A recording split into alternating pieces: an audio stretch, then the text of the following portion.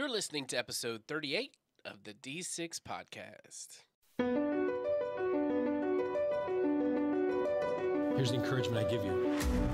The shortest distance between your child's heart, your grown child's heart, and Christ is you. Parents need to own that they are the primary disciplers of their child.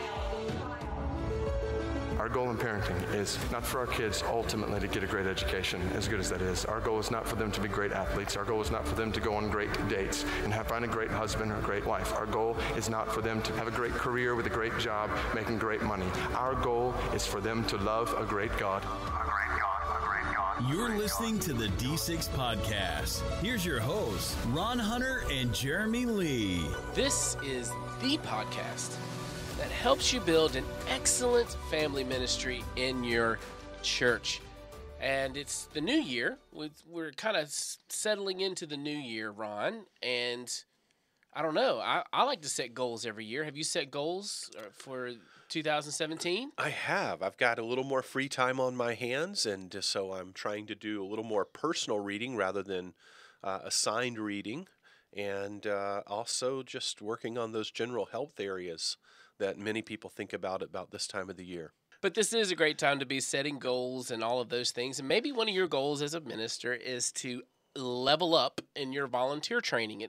It sometimes is the forgotten piece of our ministry programs because we have the pressure of the weekly event and the big events and all of those different things. But we all understand that none of that works unless we have a solid, good volunteer culture. That's what we're going to be talking about today. Hopefully serve you a little bit with one of the, at least in the children's ministry world, one of the experts in this area who pretty much does this weekly, goes around and helps churches do this. So for free, she's coming in to help you today. Her name's MacDonald. She's going to be awesome. And then we have a legend, Bruce Wilkinson, that you'll be interviewing. Correct. He's the one that you heard from with the 3 chairs recently. And he's going to be talking about the sin of unforgiveness and what it does to us. And, when we come out of the holidays, as you've just talked about, not only do we set goals, but prior to setting goals, we have a reflection time. And the holidays brings up a lot of family memories.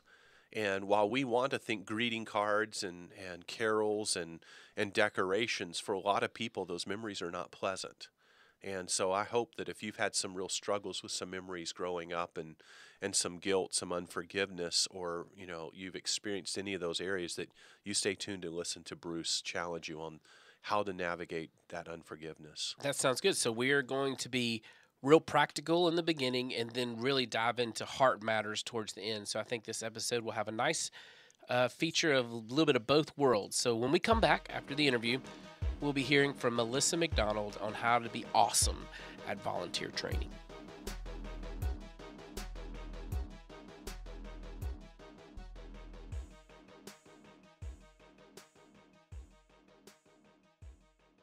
What's it like to be a member of the D6 Leader Network? Well, what if I told you that you could hire an intern for your ministry that would plan your sermon series each month and create amazing graphics to help promote it? What if that same intern helped you train your volunteers by writing an online teacher training every month that includes a fully produced video without you even having to touch it? What if that same intern created a fully designed parent resource that they can actually use to help them spiritually lead their family? What if that same intern was able to get you access to every main stage talk, breakout, or interview D6 has ever done at their D6 conference for your own training and development? That would be the best intern in the history of the world, right? Well, becoming a member of the brand new D6 Leader Network is like hiring an intern to do all of that and more for around $1 a day. We make your life easy. We make awesome easy. If you are a minister, you can go to d6leader.net to learn more.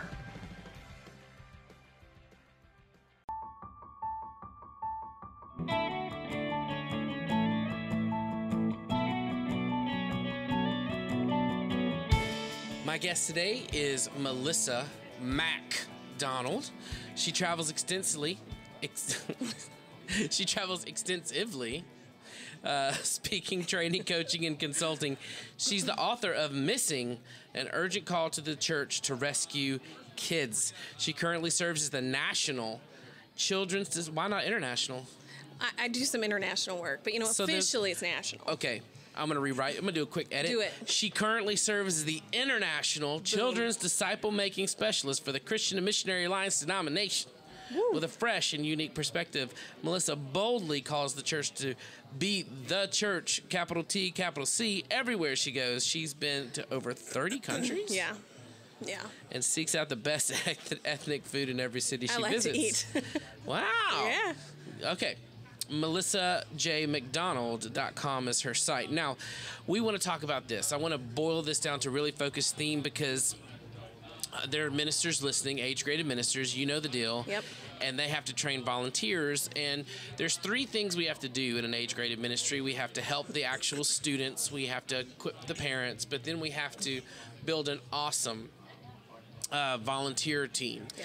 And the only way you build that is by training those volunteers. So I want to dig up some awesome stuff to help the folks that have to do volunteer training to be ninjas at it. So awesome.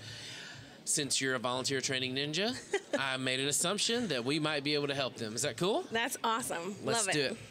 All right, so let's start with this. How often should I train my volunteers? If I'm a minister and I want them to be awesome, how often should I train them in a calendar year?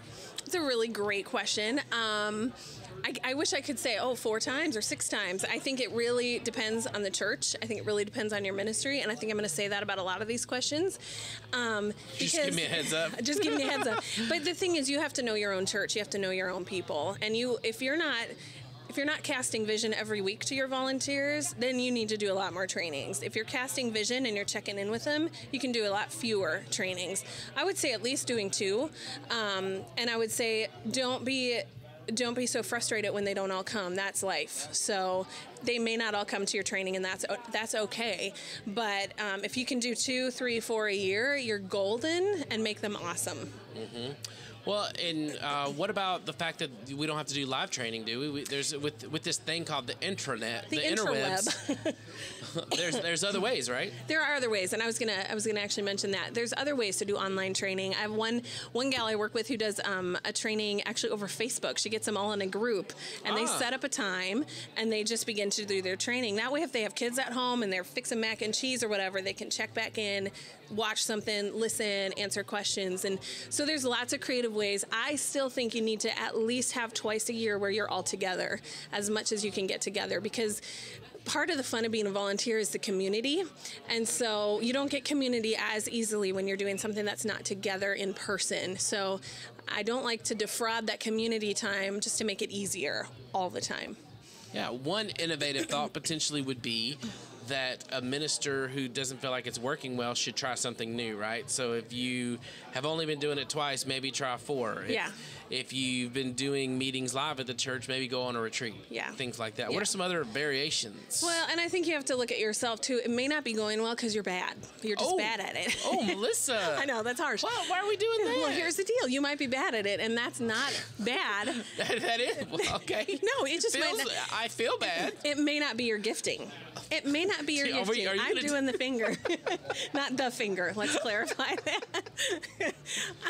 It may not be your gifting. And I think a lot of times our leaders don't actually look at themselves and go, you know what, I'm not very good up front, or I'm not very engaging.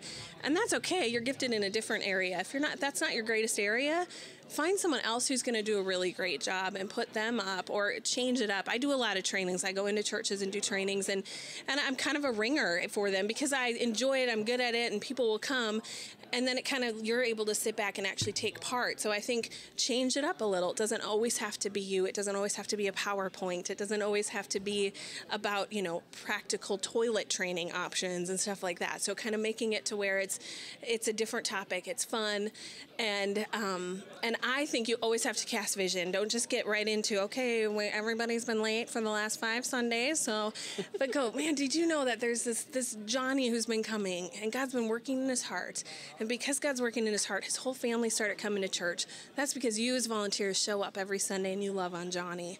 Well, right there, everyone wants to continue to be in that ministry, and they want to continue to understand why they're at training. So casting vision, I think, is a great way to change it up. I love retreats. I love getting a team together together. I love doing shared experiences, even if you just go bowling together, which I hate bowling, but go skating, do something where you're hanging out, because it is community too. And for a lot of these people, that is their community. And so providing those opportunities is really cool.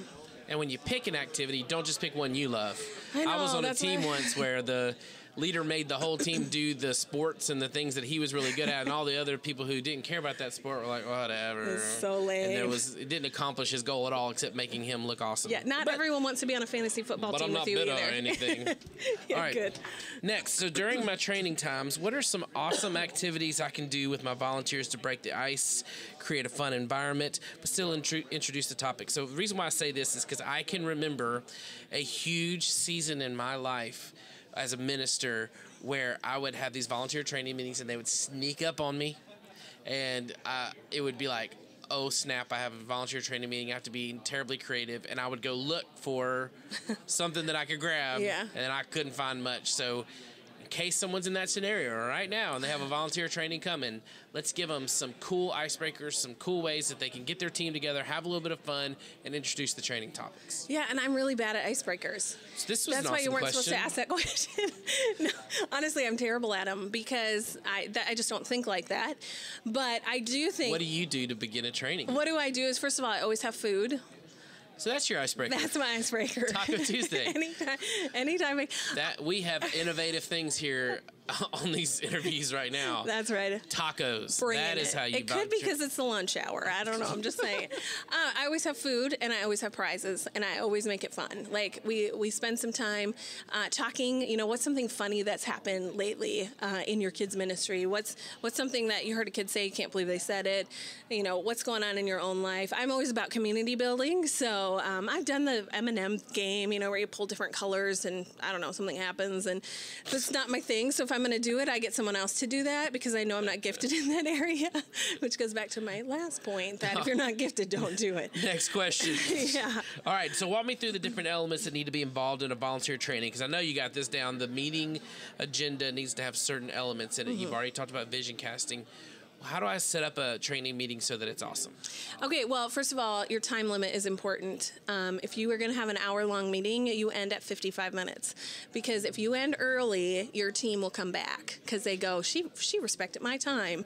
And so you end early. And whether you're done or not, you're done. Because I really believe we have to respect people's time. And if you're not getting people to your meeting, you probably have killed them in a meeting in the past where it went for 3 hours or it had no point. So keep your time limit. I don't do anything longer than an hour with kids ministry training unless I'm brought in for an all-day training. But if it's just a Thursday night, we're starting at 7, we will be done at 7:55. I don't tell them that, but then they're just happy because we're done early. And then you've got to have a good topic. You've got to, and not just a good topic, but you have to have a topic. You have to, this is what we're talking. What I go to a lot of churches and they go, well, we planned 6 trainings this year, but we don't know what we're doing at any of them. Well, don't have we know we're going to do something. Exactly. Don't have a training just to have a training. Don't have a training because it's on the calendar and you don't know why. So if you can sit down and map out, like, this is what we're going to talk about. We're going to talk about, the developmental side of kids. We're going to talk about how God is working in their lives. We're going to talk about how to engage them, how to deal with behavior issues, that type of stuff, and make it very practical and make it something that can be, and I think it's important, contextualized outside of the church as well. So if I'm a parent coming in, this isn't just about my church volunteer time. This is, that works for me at home. So they're getting more than just that out of it. I always give prizes away. We always do a drawing, and I do a drawing about every 10 minutes at least. Oh. And they're not lame prizes. Like, they're fun prizes because it keeps their attention. And especially if I'm doing like a training on like just our safe place, our risk management policies. Oh, that's so boring. It's so bad. And so it has to be done. But then I'll throw in a prize. So right after we have to talk about appropriate touch or inappropriate touch, it's let's have a door prize, and that breaks the ice. It makes everyone comfortable again. And so you do that. You kind of start with, we're glad you're here. Let me cast the vision. Here's our topic. We're going to get into that, and then spend time with not just you talking. Let them talk to each other and let them, get in a couple of groups and talk about this. What are you thinking here?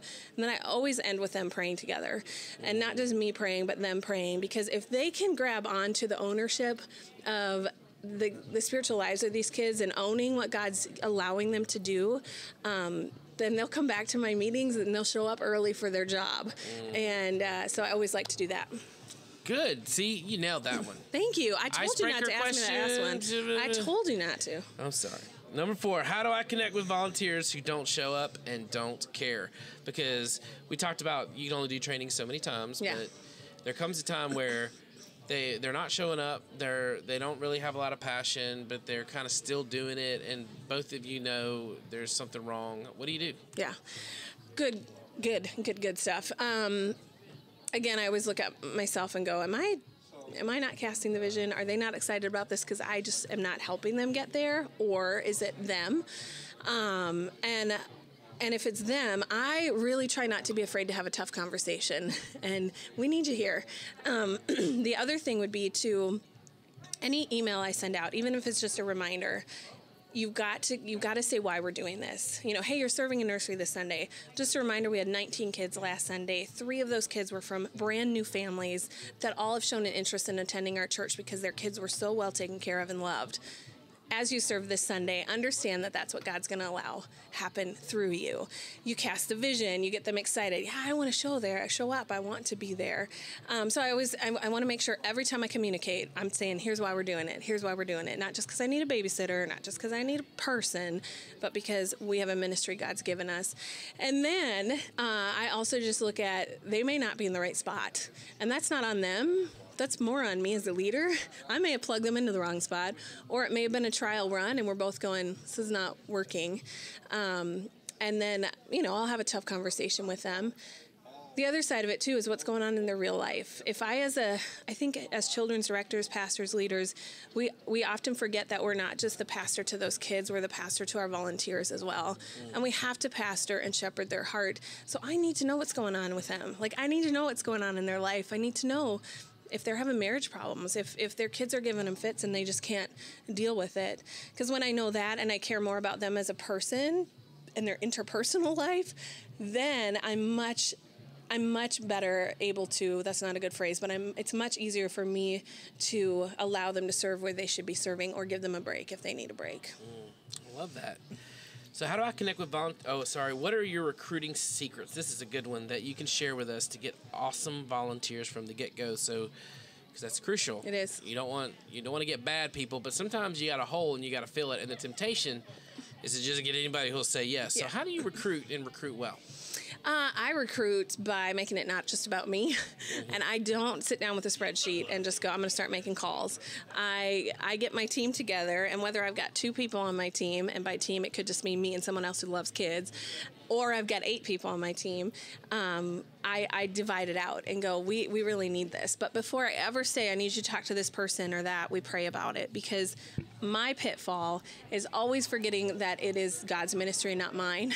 So there's sometimes this feeling like, well, if I just lay in bed really late at night and panic, that's going to help, or at least I'll feel better. And I don't, and I also am pretty much disrespecting God, saying, well, it's your ministry, but I'm going to worry about it. That's just not even the right way. And so I do it so much for myself, you know what I mean? Where you're like, okay, I have to make sure my heart's in the right spot. So we pray about it. And we don't do it out of desperation. We do it out of this desire to put people where they fit. And then I get my team excited. If your team is excited about the ministry, they're going to naturally have these conversations with people like, oh my goodness, I love what we do in small group on Sundays. This is what happened this Sunday. That's the best recruitment tool out there. So those conversations, when it comes to like, I see people, I was in a church where they had a clipboard for nursery volunteers, and they said, nobody's getting out until this clipboard is filled up because we need someone. I'm visiting. I filled that thing out. I was like, I'm hungry, and I was visiting. And, so we've got to quit doing those approaches, because that we're recruiting out of a desperation, out of fear, out of just fill the spot. Nobody wants to be there because of desperation, fear, or they just want to fill a spot. And so promoting, like, look what God's doing, and you have an opportunity to be a part of this, and that it is a privilege for you to be on our team, because we don't put just anyone. And if you have put just anyone, you need to get them off, because some of them should not be serving in kids ministry. And so I do that. And then there's little things like promoting. I was just in a church where their kids are all downstairs, and they actually check in downstairs, stay downstairs. So the congregation upstairs in the sanctuary, in the worship time, never sees kids. And then they go, man, we just can't get anyone to serve with our kids ministry. They don't even know there's kids down there. And so how can you give the kids exposure? How can you bring that to the forefront? And I always suggest spending at least once a month, where whether it's a quick story up front, or it's letting the kids come into the service to do something, not to put them on parade and put them on a show, but to allow them to take part of the church community as a whole. Something intentional, so people go, oh, we do have kids here. Oh, I didn't know. And just be talking about it. And one church brought a balloon in their sanctuary, one for every kid. And when people saw that, they were like, we had no idea there were this many kids. So I always you got to create a buzz, but buzz can be not a great word sometimes, especially because I work in Colorado, and so I don't mean that kind of buzz.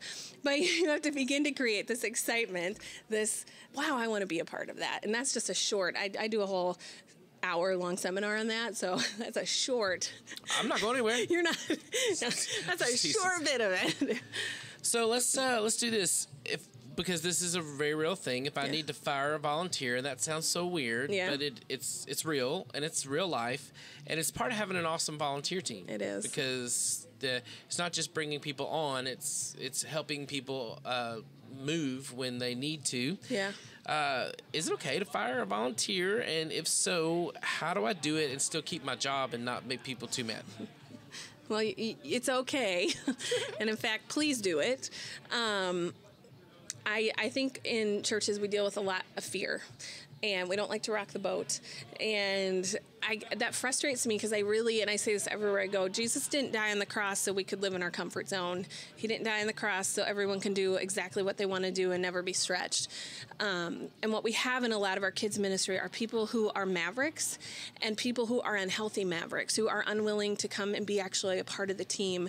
And we've all had them in our churches, and I know I'm not unique here, but people who go, well, I wrote my own curriculum and I teach second grade and I'm not doing that curriculum. That's not team. That's not helping anybody. And so there are times, and I've had to fire a number of them. And I don't like the word fire, but I'd like replace them. Sorry, replace. Well, making it sound more politically correct. But understanding that, and it goes back to that, where are they gifted? Where should they be serving? I had a couple in a church in Idaho I was serving at that I plugged into our children's church ministry. I said, we try it for a month. Well, they tried it. They were terrible at it. I mean, genuinely bad. And it was awkward because I was really close with them, and it was awkward for them because they knew they were bad, And so I said, let's talk. How do you guys feel like that went? They're like, yeah, we don't think that went well. I'm like, no, you're really not very good at that. But then I did this. Instead of stopping there, I said, you know what you are good at?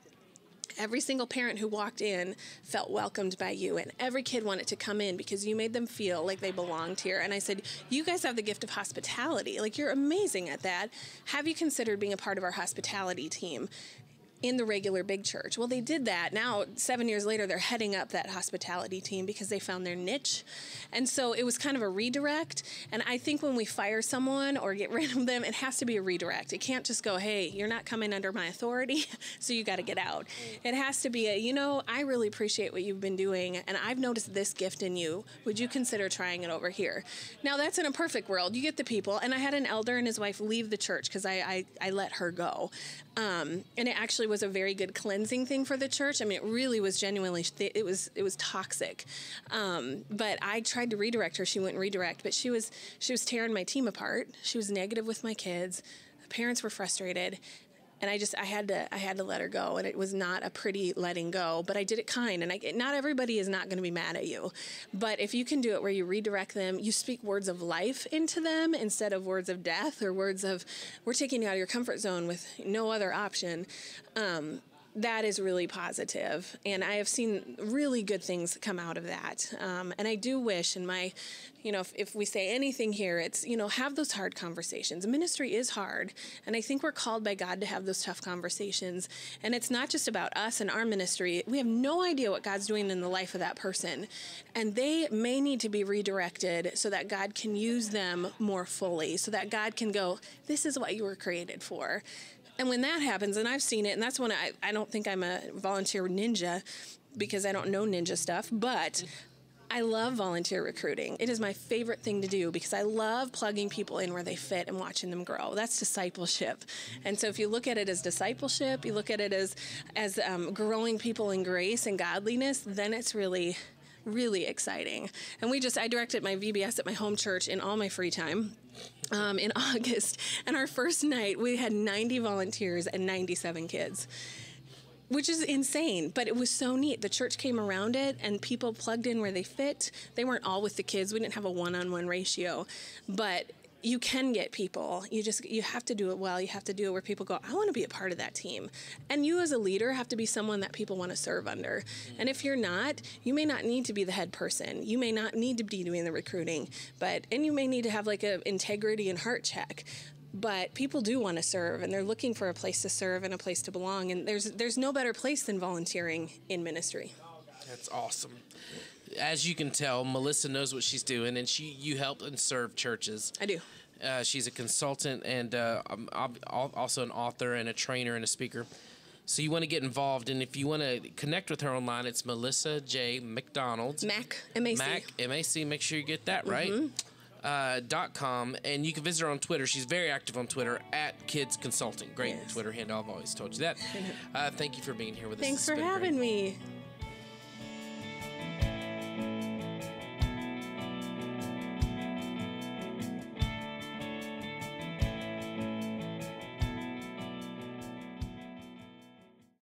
What if you could multiply your ministry 168 times over? We have a way for you to do that today.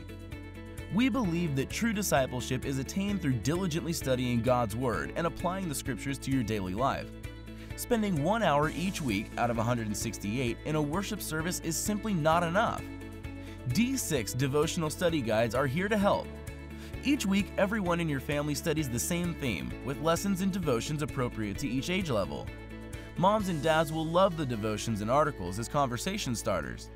Children will love reading and playing games in their own devotional study guide. Families will love spending time together during the week discussing and studying the Scriptures. To learn more about the D6 devotional magazines, you can go to d6family.com/D6curriculum.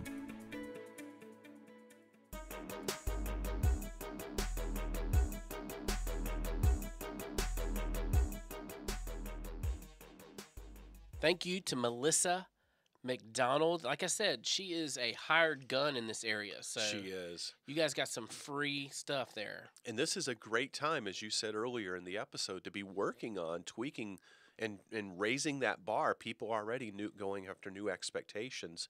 Get your volunteer training in order.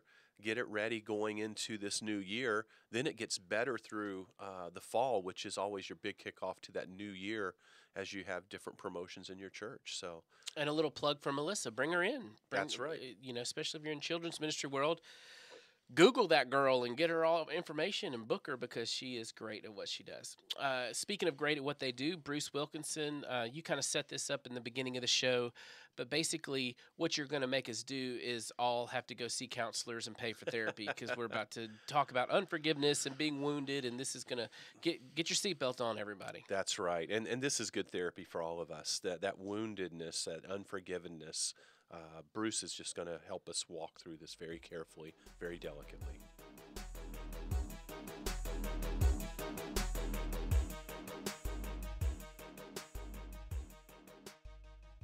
We're sitting here with Dr. Bruce Wilkinson.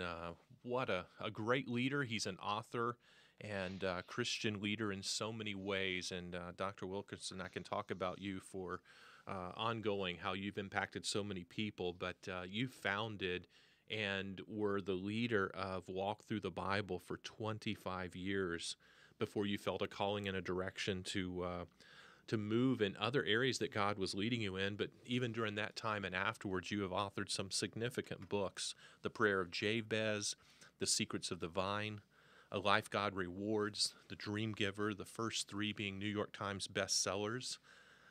You've continued to help unselfishly raise money for other organizations, over $300 million.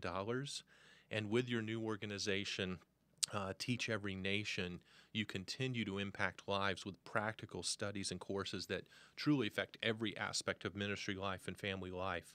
So I want to say thank you for being with us at the D6 podcast today. Thank you, Ron. It's great to be with you and D6. Believe in what you've been doing all these years. Well, thank you. Thank you. I want to talk about a book that you have recently released called The Freedom Factor, Finding Peace by Forgiving Others and Yourself. You know, in the description of that book, and as I've kind of wandered through the table of contents and read through passages of it, you use the phrase that this may be the most pressing sin that's facing us today, unforgiveness. How has that affected families today? You know, when you have a teenager that all of a sudden won't talk to you anymore and begins to demonstrate behavior that just you wonder when you scratch your head, why are you rebelling like this against me? 100% of the time, you trace that thread back through time, and you'll find that you as a parent, either knowingly or unknowingly, did something that wounded your child.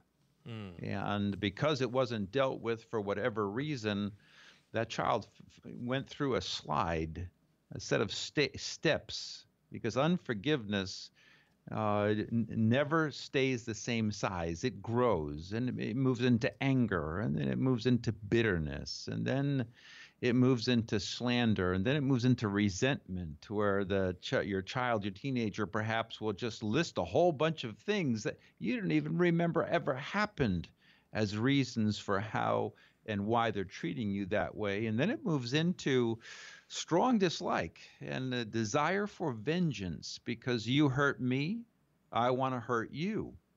And if you realize that's what causes it, then you can go back and say to the young, your son or daughter, you know, somewhere in recent days, I think I hurt you.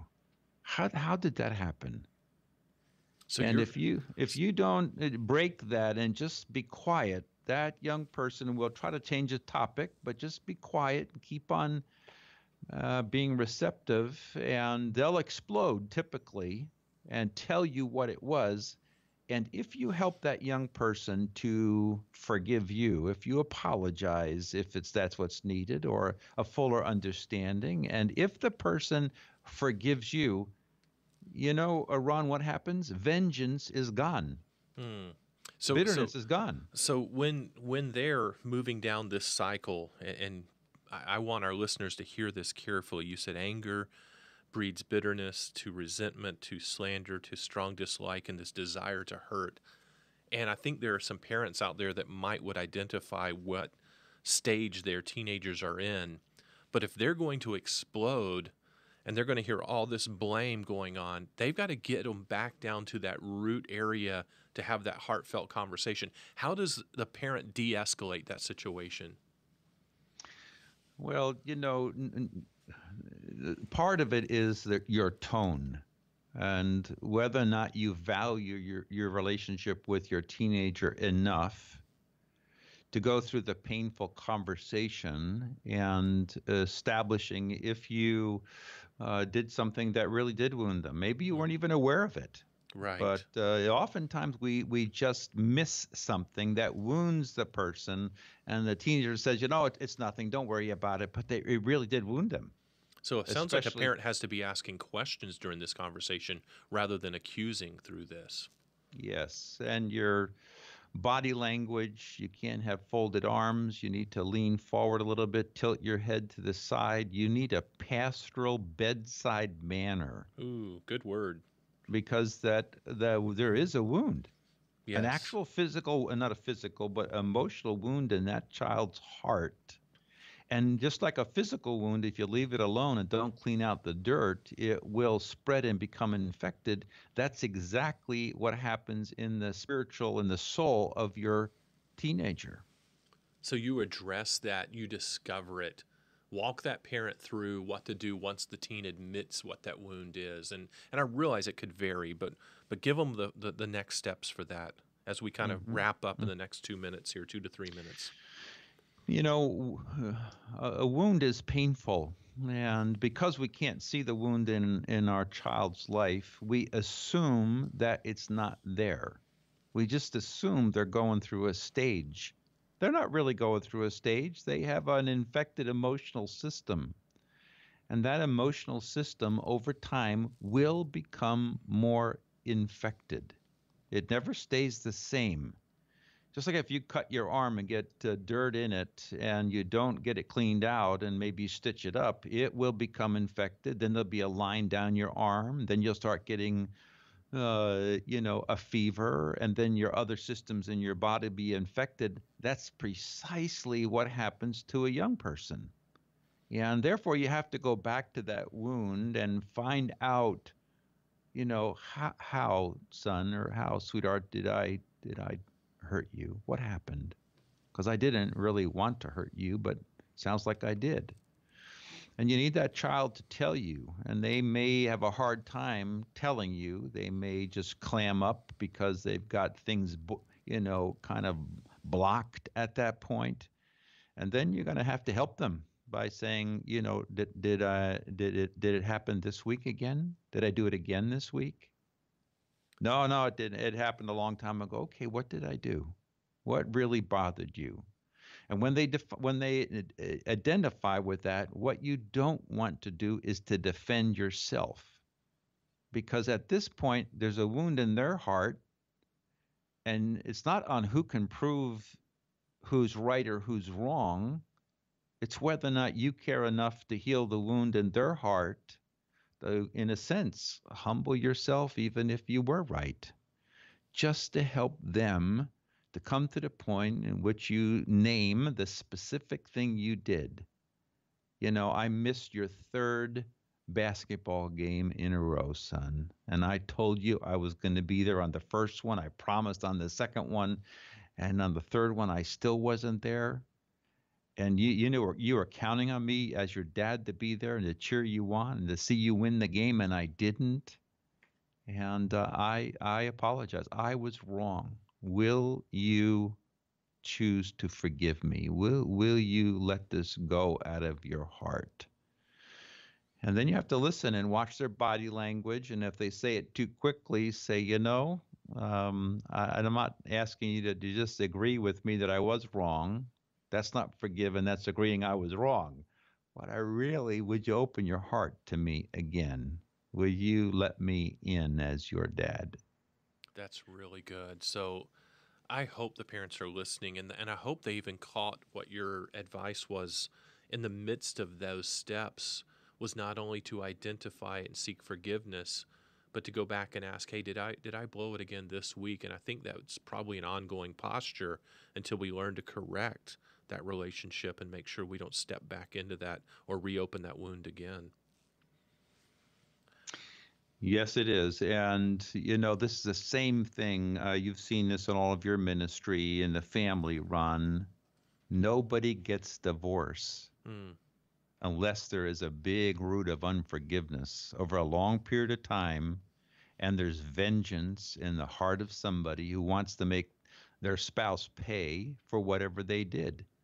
That unforgiveness is the great sin that ruins relationships, that splits churches, that leads a person to such great anguish inside that they'll do anything to find comfort. So they'll have an affair or get on drugs or get hooked on pornography or anxiety medicine or whatever, because unforgiveness will not let you have peace.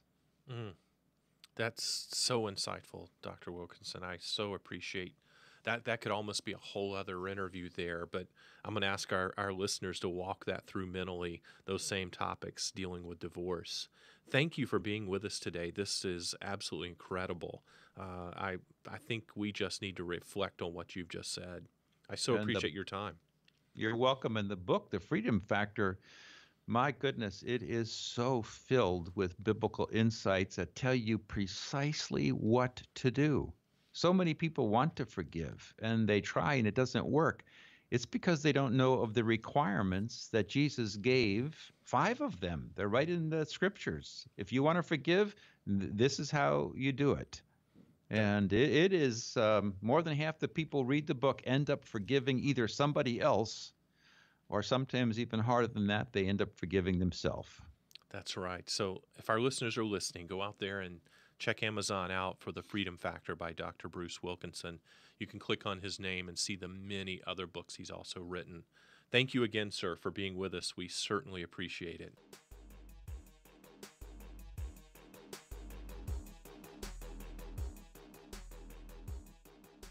Well, it's always an honor to have someone like Bruce Wilkinson on our podcast, and both of you, thanks to both of you, really, you were super gentle with that topic, just like you said you would be, and I appreciate that so much. And the theme of the episode, one of the things we've been talking about is goals and starting the new year, and so our prayers are, we're praying for you guys that are listening to this. Thank you for listening.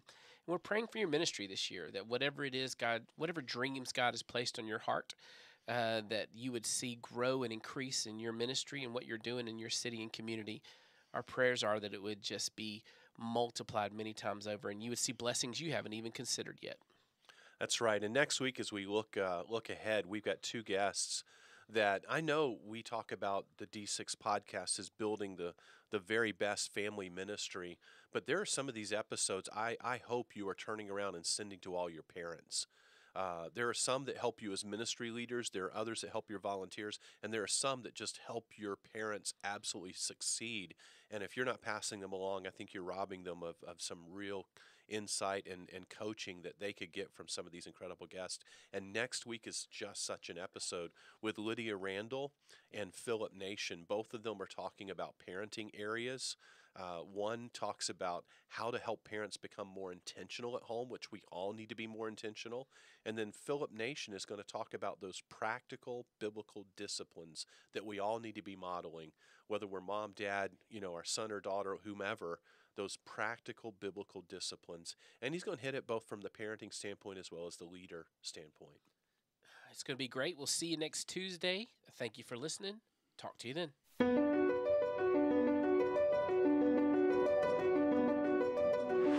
You've been listening to the D6 Podcast. You can learn more about D6 at d6family.com. And if you're a minister, we invite you to join the D6 Leader Network by going to d6leader.net.